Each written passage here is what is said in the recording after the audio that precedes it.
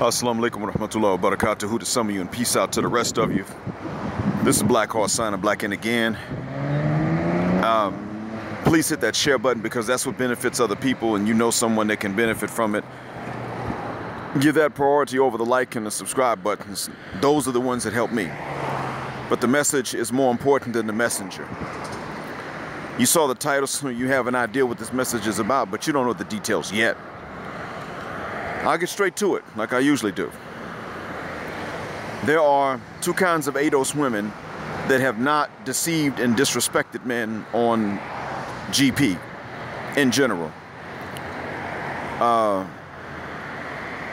Now, some would say, well, they're the ones that disrespect black men only, but not white men, and that's another topic, another recording. But right now I'm talking about I'm talking about black men. There are two kinds of ADOS women that have not just gone around insulting black men. One is the truly innocent one. Either she's good looking enough to have options and she's not using that to just disrespect men, or she's not sure if she is or not. She may or may not be, but she would not if she was good looking enough. Assalamu alaikum. Kemunachin. Abardekwi bahalo laglo. Alhamdulillah. Kemun bahalo wachin? Hello, how are you? Alhamdulillah. Sorry about that. Every time I record, I get interrupted. I see someone I know. So I've given up hope of just not being interrupted when I record. So the other one is not truly innocent because she either is not good looking enough to do this, or she doesn't know that she is, and that's all that stops her. I'm not talking to them. They're the same at heart as the ones who have options and deceive and disrespect men. And by deceive, I mean lying to men about what women want in general, not just about themselves, but even in general. That being said, my message to them is to the truly innocent. When I say, when I title this "A Word for the Innocent ADOS Sisters," the innocent Western sisters, really, that was for those who are truly innocent, that when they've got options, don't feel like that means they need to go and deceive and disrespect these men.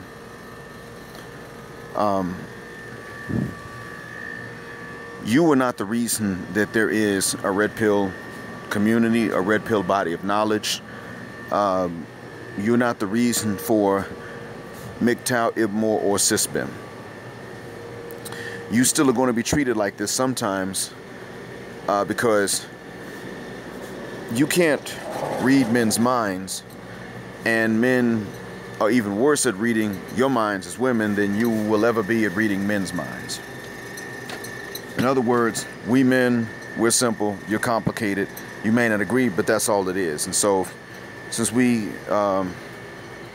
as you cannot read our minds, we definitely cannot read yours. There's nothing we can do to read your minds. We just can't do it. And so there are going to be a lot of men, because this is going to spread. There's nothing I can do to change that. There's nothing you can do to change it, really. You're innocent. You're not the ones doing this. You don't control what other women do. Okay? So there's nothing you can do to stop other women from acting this way, and there's nothing I can do to stop men from finding out about this.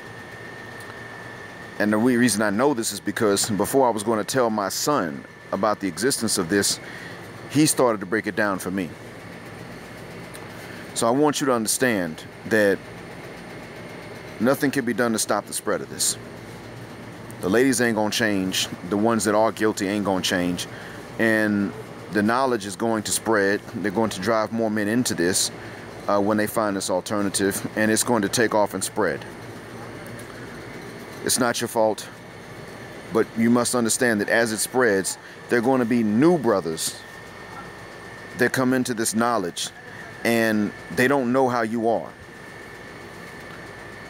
And as they come into this knowledge, some of them are going to be upset with you, not even though you're innocent. It's not that they don't care whether or not you're innocent. It's going to be simply that they don't know that you're innocent. You will be facing this. I wish you didn't have to, because I don't want anybody to ever pay for something someone else did. Just because I'm hard on women doesn't mean that I want women to always have to go and pay for something that somebody else did. I'm not that cruel and heartless and mean. But I understand that this will happen sometimes. Probably not all the time, but I know that this is going to happen sometimes. And I wanted to let you know that this is coming. It's on its way. It has nothing to do with hatred. I don't want it for you, and that's why I'm letting you know that it may be there. And the best thing to do is when you come across some guys like this, is to simply say, you know what? That does exist. And it's probably more common than either you or I would think it is. I'm not one of them, but I understand that you can't look at me and tell that, just like I can't look at you and tell how you are. Best of luck, and I wish you the best of luck in avoiding them in the future. That would be the best thing you would be able to tell them. Really, that would be the best reaction you could give. Unfortunately, you're suffering for what the guilty have done, to a certain extent. I just didn't want that to have to be the case.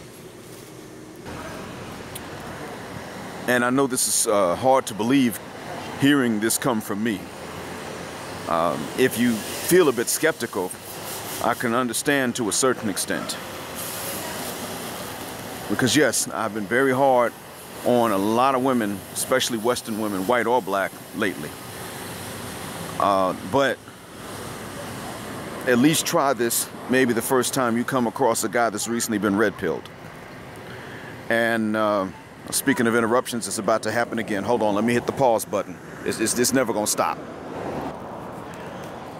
Okay, yeah, had to pause it again. It's just never gonna stop.